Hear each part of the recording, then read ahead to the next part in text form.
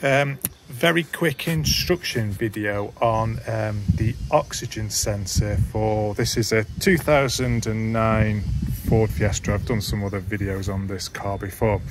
I couldn't find a video showing how to get this oxygen sensor from out of here. This is the one with the shroud. Read on a forum that if you get one of these, it's a Laser Tools Ford extended 22mm socket that does reach down. The difficulty I had though was the sensor was very well stuck into the car. So the tools that I used in order to get it out were a Dremel with one of these extending anaconda pieces, whatever you want to call it, and a grinding disc. You're probably going to need a couple of them.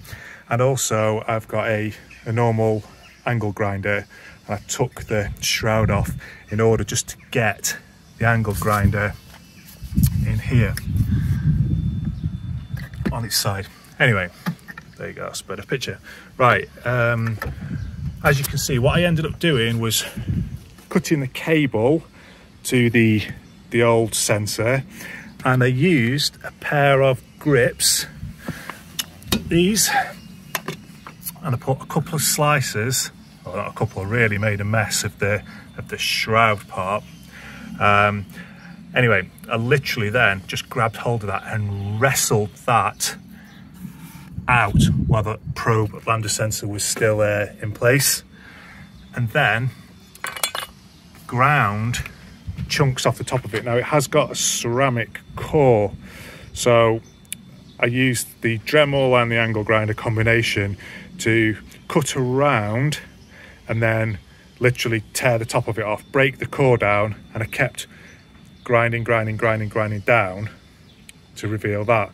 That way then a normal 22mm socket would fit over, and even though I've got an impact gun, I couldn't get the impact gun in here to give it any useful, like it just was of no use. Anyway, so what I did do was used a normal 22mm socket in order to ultimately work the O2 sensor, the Lambda probe, what you want to call it, loose.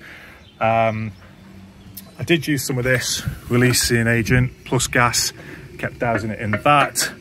And also I got one of these, but it was of no use on this vehicle because these parts wouldn't fit down. You have to use one of them, but these just aren't strong enough in order to get the probe out in the first place. The legs, I think they just bend apart slightly, and as you can see, there's marks on the inside where it's just slipped.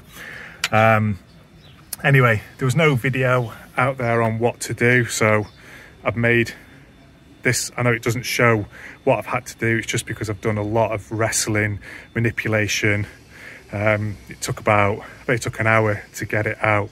I'm just about to use some copper grease to put around the new probe. Anyway, and I'll put that back in a second, and I'll use Forscan on the computer to reset the engine management warning light that's come up on the dash. There's the probe that I'm going to put in. Hopefully it'll be okay. And there you can see the code. I got this one off eBay. It's about 30 quid-ish.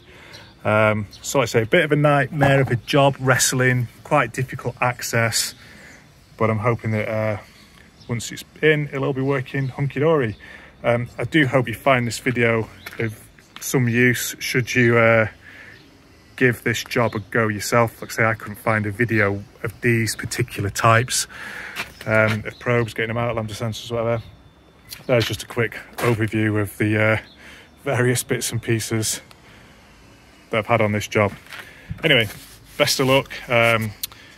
As usual, if you make a comment, if you need any advice, I'll try my best to help. Get back to you. Thank you.